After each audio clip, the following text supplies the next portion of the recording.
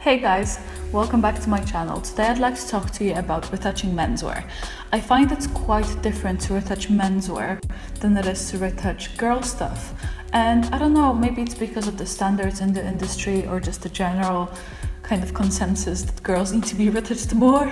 But in general, I do work quite differently on men's than I would work on girl stuff. So I'm going to show you the way I retouch the men's photos, and I'm going to use a photo from a recent campaign that I shot for Edge Only. We went for quite couples vibe, so that's the kind of way I'm going to keep the image. It's going to be quite dark and quite edgy. And yeah, I hope you enjoyed this video. If you do, please give it a thumbs up and please subscribe to my channel, and let me know what would you like to see next. What are your thoughts on duplicated layer? I'm asking because I've heard from some people that it's a waste, it doubles the file size, and then I heard from some people that it's essential. So I'd like to know, do you guys do it or do you not? So let me know in the comments. So I'm starting with my patch tool. You can also use the stamp tool or healing brush. It doesn't really matter, it's up to you, whatever you feel most comfortable with. So as you see, we have tiny little spots here and there. It's nothing too major, it's just little tiny things. So I'm just getting rid of them without changing the skin texture. So I wouldn't use a brush or anything like that to maybe like smooth the texture, because I just don't think it would be right. Okay, so that's done.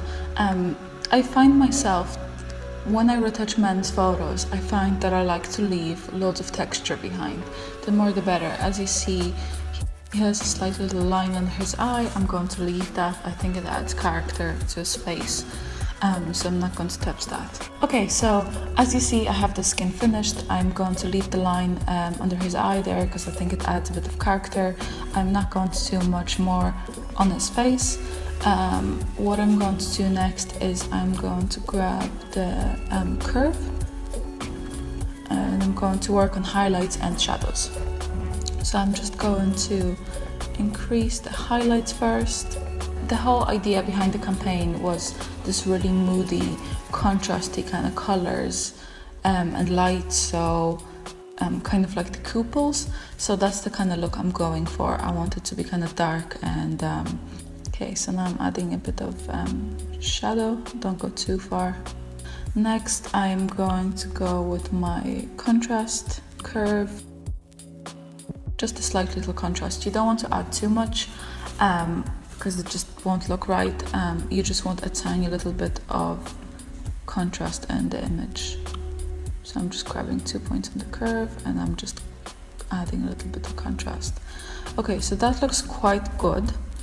What I'm going to do next is I am going to create a dodge and burn layer. So I'm just going to do it underneath. So I'm going to press Alt, new layer, soft light, and fill with soft light neutral color, 50% gray. Perfect. And now I'm going to do little things that I see. So for example, I want to fill in his brows ever so slightly. I don't want to overdo it. I don't want them to be, too brushed up or, looking unnatural. I just want a tiny bit of more definition in them. So I'm just going to grab the black brush. So I'm just going to go back to flow, maybe 2%. And I'm just going to fill in very loosely with the brush.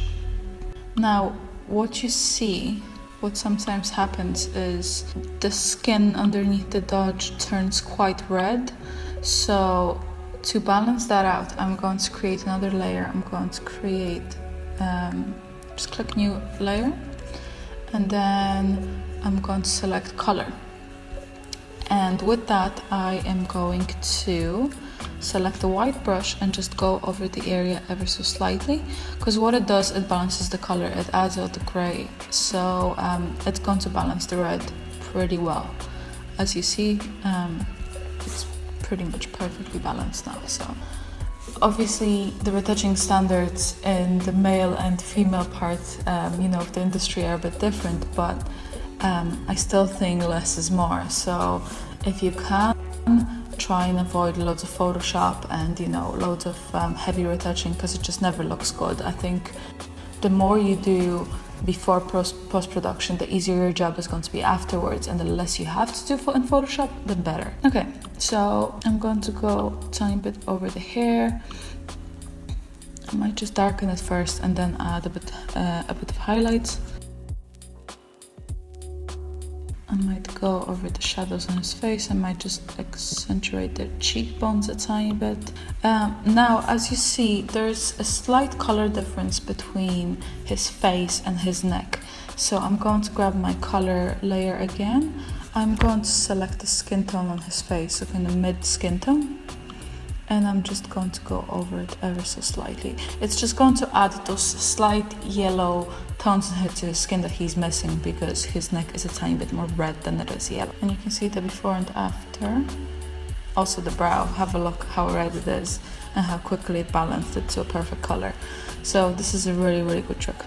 Okay, so now that I have that, I'm going to go and I'm going to add a little exposure layer, and that's to just add the slightly faded look to your photos. So I will just go to maybe +84 and then just bring the gamma correction down.